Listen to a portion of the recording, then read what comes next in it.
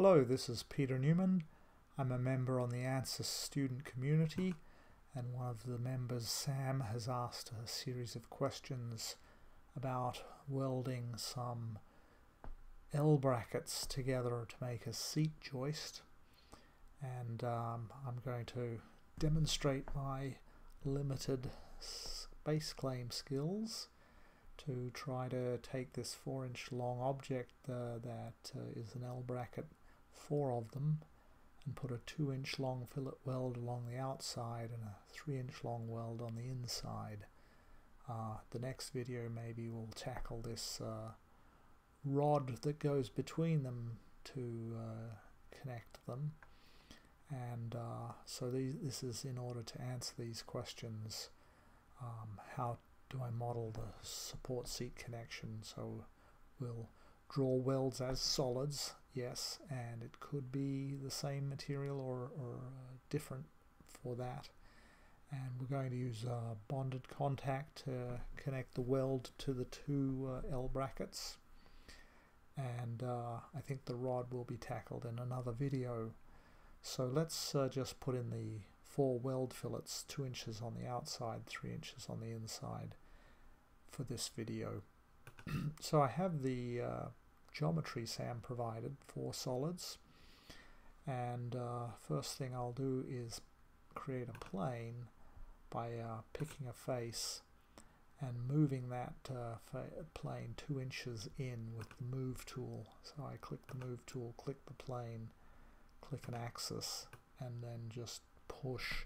I'm going to push it in 1 inch because on a 4-inch long object I can draw 1 inch in, and that will let me drag a 2-inch long weld fillet on the outside.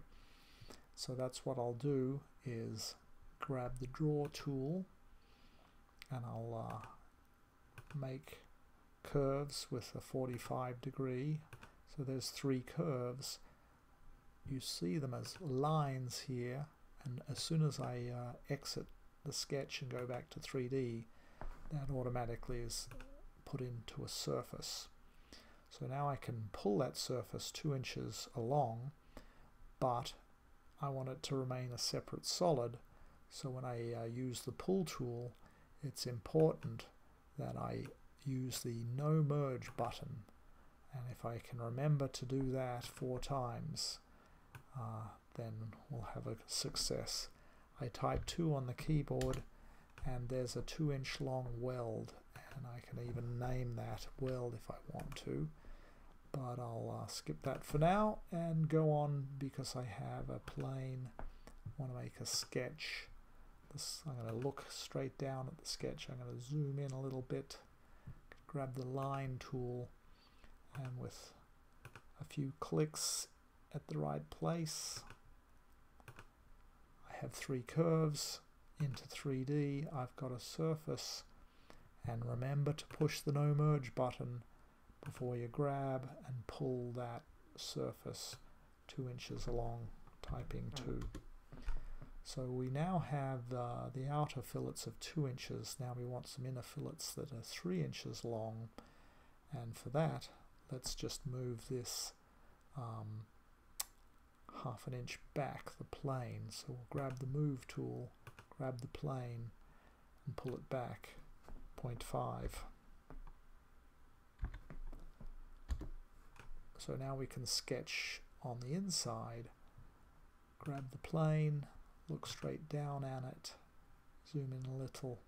We're going to sketch weld fillets here at 45 degrees. There we go, and close that up. Back to 3D.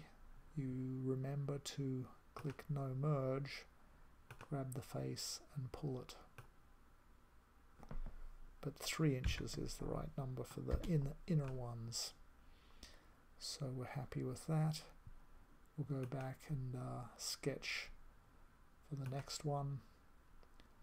Over here, draw some lines, 3 lines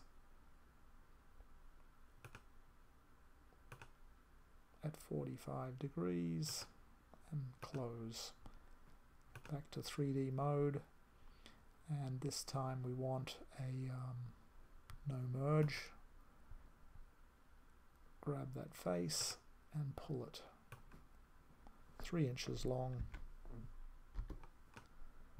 So now we have 4 weld fillets, and go back to the select tool to tell it we're done with that. So those are all the solids, and we can hide the plane, and the support underneath this, we would have a bonded contact. We would, since we're not modeling the underside, we would just make that a fixed support, as well as that. Those would be the 2 fixed bonded contact of that inner face to this face and there, as well as the bonded contact across here. Those bonded contacts will all be automatically found. The bonded contact that gets defined between this face and this face will have to be changed to be a frictional contact, because we only want bonding occurring at the weld faces, and then upward forces can be applied here while these are the fixed. So in the next video we'll tackle the more challenging process of creating a rod that connects these 2 pieces. Alright, thanks for watching. Good luck. Bye.